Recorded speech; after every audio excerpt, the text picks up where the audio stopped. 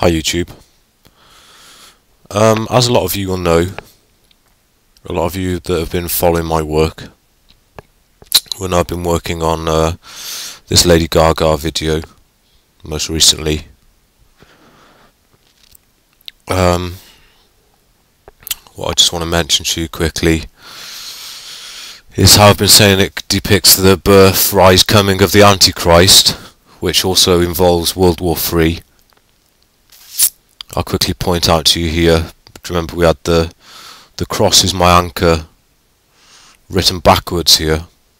Well, the cross is my anchor, I believe it's in Hebrews somewhere, it talks about God's promise, and it's basically referring to strong faith in the cross and in Christ, believing in Him, having faith in Him, the rock, the anchor, the steadfast. Now, because this is written backwards, it means Antichrist. It means everything opposite to what I just said. Here we have the nucleus. The nucleus, as above, so below. The mixing of angelic blood and human blood. The mixing of heaven and earth, which never should have happened.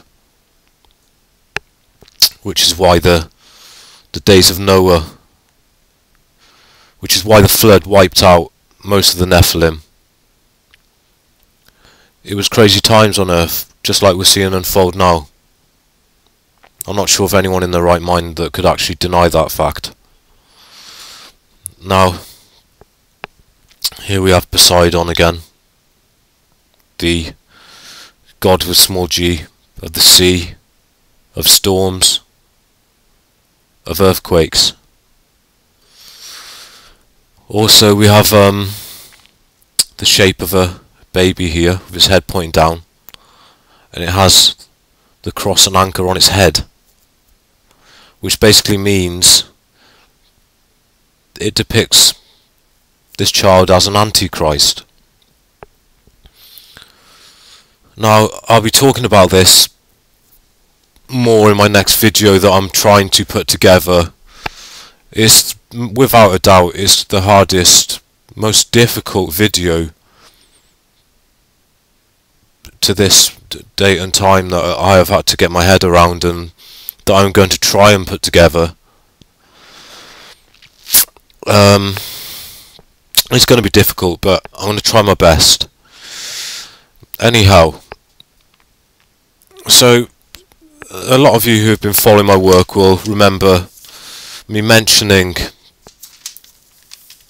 the subliminals that have been appearing and the keywords Gaia, Mother Earth, portals, resurrection, the moon, fire, thermal or heat.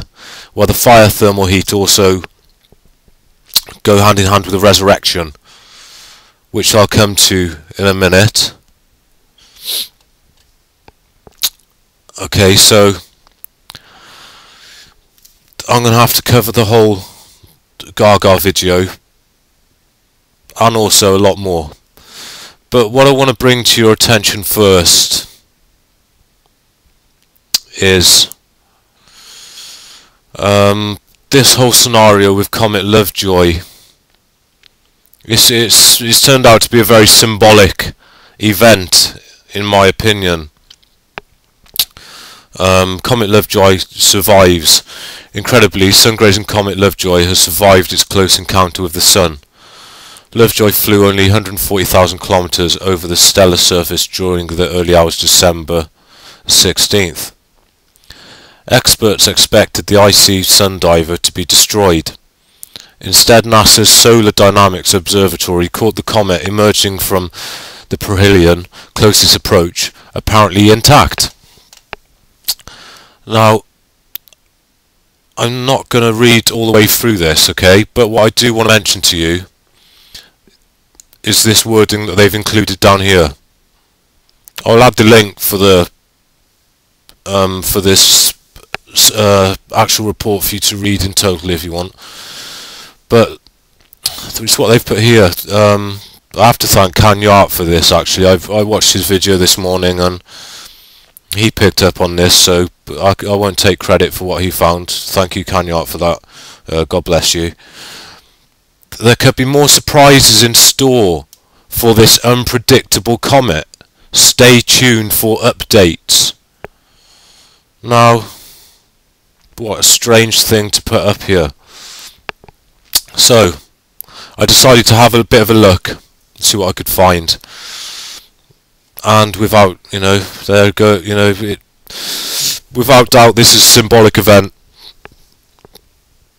which relates to what I've been working on. The whole Lady Gaga video and scripture. Okay, so the newly discovered comet Lovejoy defied the odds Thursday during an apparent suicidal journey very near the sun's simmering surface.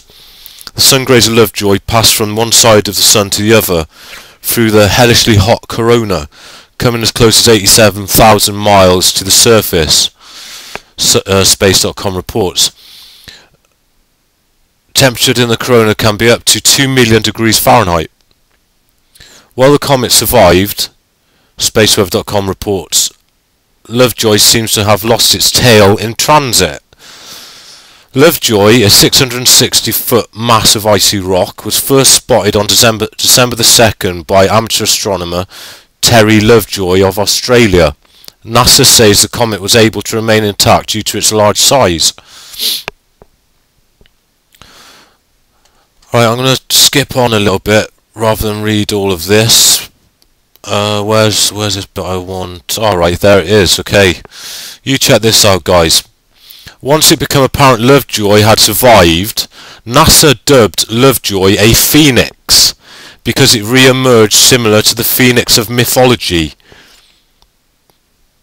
So, here we have the phoenix, the bird that resurrects through fire. The Lady Gaga video, Pontiac Firebird, and everything else I've been talking about, the resurrection. So, here we go again. If I'm right, the phoenix is a mythological bird which derives from Sun City, if I'm correct. And it depicts fire, then rebirth. So we've had the symbolic event happening up in the space, heavens, whatever you want to call it. So what's the physical event going to be? Because we all know that World War III is a planned event, and it's been planned to bring forth the Antichrist, who will bring false peace and bring in the deception, bring in the New Age deception of New Age religion. I'll quickly point out to you on this. Here we have the 6 kings of the earth, or the 6 kingdoms. 5 have fallen. 1 is yet to fall. We have what depicts the religions above them, what depicts the idols above that. What you're basically looking at here, I'm not going to go into it too far because there's a lot to go into, and I'll just give you a quick heads up on what it means. Keep in mind this is a 1945 painting. Basically what you're looking at here is World War III and the birth, rise, coming of the Antichrist. On the right hand side you basically have America, Germany, Israel, France, Greece. On the left hand side you've got China, Russia, India, Brazil, which, as you all know, the BRIC, Brazil, Russia, India, China, which are a coalition. Okay, so what this is, it's World War III and the birth and rise and coming of the Antichrist. You've got the flags down here. You can see under the hammer, you've got the Soviet USSR flag. You've got Japan flag. Again, you've got the idols that are worshipped, the Incas, the Mayans. You'll notice here we've got the as above, so below symbology going on, which represents the mixing of angelic blood, the Nephilim. We've got the 1, 2, 3, 4, 5 fingers, 1 thumb, 6 fingers in total. Well, five fingers, 1 thumb. There's a lot to cover on this. So it's basically a heads up on the Comet Lovejoy being dubbed the Phoenix, resurrection through fire. I'm not sure how relevant this is. I'm just going to put it in for evaluation purposes, and you let me know what you think of this.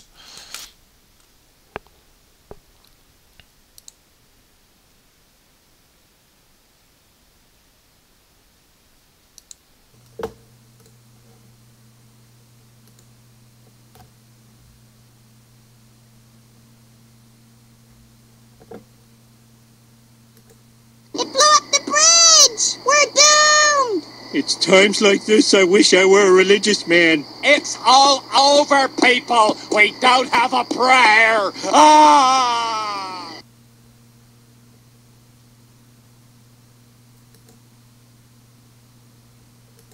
It blew up the bridge! We're doomed! It's times like this I wish I were a religious man. It's all over, people. We don't have a prayer. Ah! Sorry about the computer was almost crashing there. But this is actually from the Simpsons episode called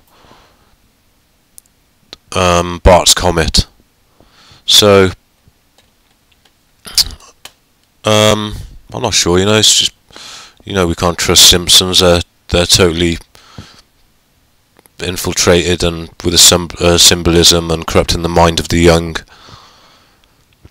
So that's it for now, guys. God bless you.